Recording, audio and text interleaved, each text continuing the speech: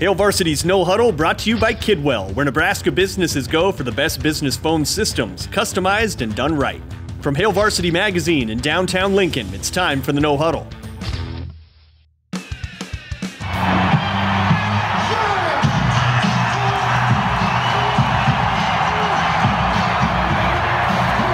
Name another 3-6 team that would ever play in front of that kind of atmosphere. Here are 3 takeaways from Saturday.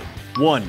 The Memorial Stadium experience is in the midst of a renaissance. Yes, all that red's always been a visual spectacle, but the stadium's also been sleepy at times. Not anymore. Credit the music and the new sound system, credit less buzz-killing corporatized video features on Husker Vision. The new Memorial Stadium vibe is vastly better than even a few years ago. 2. Nice to see a committed run game. That's all we want, right? No one expects NU to conjure up the 90s and pile up 400-plus rush yards each game, but when it's first and goal from the 4, say it with me, run the ball, or you will hear boos. 3. Was Brandon Riley forced out of bounds? Nope. Should we care? Nope. Not on a night when Nebraska commits no second-half penalties and plays its most impassioned football of the year. And not in a season that's included a decade's worth of bad breaks. Scoreboard, sorry, not sorry.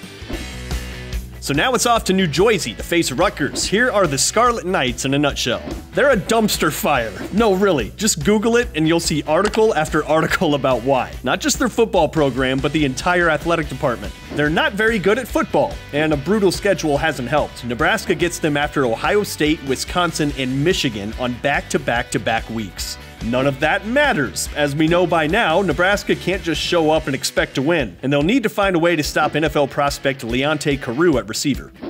The business phone system experts at Kidwell in Omaha, Lincoln, and Kearney bring us numbers you need to know. 7.02 yards per play allowed by the Rutgers D this year. Not good. 120th nationally, last in the Big Ten. 61 plays of 20-plus yards for Nebraska this year. 11th in the nation, and Rutgers has given up 64, 123rd in the country.